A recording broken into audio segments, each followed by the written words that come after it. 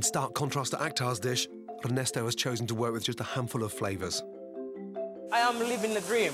I'm so happy today. If we win, that should be something incredible for my life. It's a simple dish, lamb kebab, with a potato salad and mint chutney. Ernesto marinates his cube loin of lamb in smoked paprika, cumin, coriander and garlic. And then he threads it onto fresh sticks of rosemary with red pepper and onion. He mixes purple and baby new potatoes with a dressing of olive oil, lemon juice and creme fraiche, and adds sliced radishes and herbs. The chutney is a simple mix of ginger, chilli and mint. Ernesto griddles his kebab until it's charred on the outside. This is definitely the first time a kebab has been served at Royal Hospital Road. It's something I'd expect to see on a menu at Santa Maria, but today I'm looking for a dish worthy of a 3 Michelin-star restaurant. OK. Talk me through the dish, because it sounds a bit plain Jane, doesn't it, in terms of boring?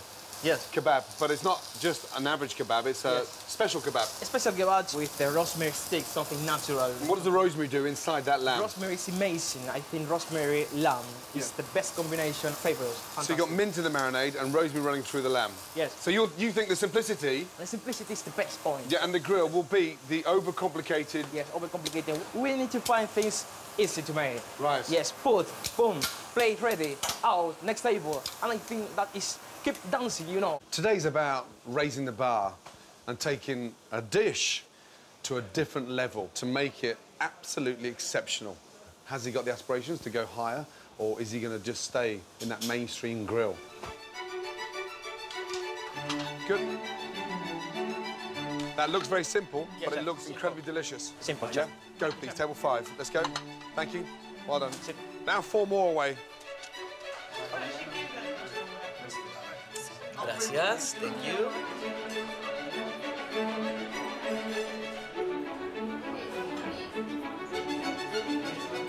Quite strong on the garlic side, you know?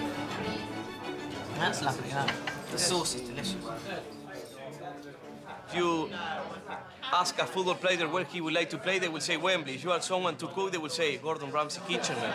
This is the cathedral of cooking, so I think they are very nervous, but I think they will do it okay.